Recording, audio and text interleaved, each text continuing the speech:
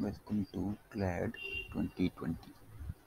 Here is my first question. For each of these case structures, all cases are shown. Which code will execute the case labeled case 1 of 2? Here are the options.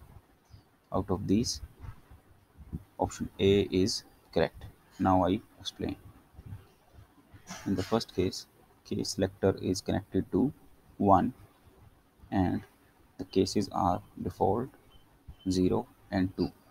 When it is connected to 1, there is no related case, so 1 is not mentioned in any of these, so our default case will execute and case 1 of 2 is my requirement, so my answer is A.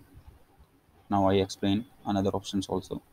In option B, my default is this and my case 1 is this.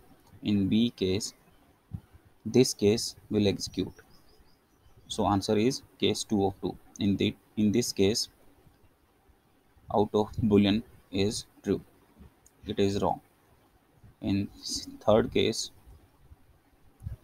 0 case is there and default case is 2 of 2.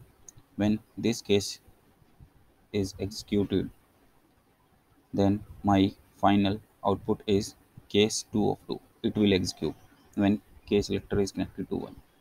So now I'm going to my fourth case.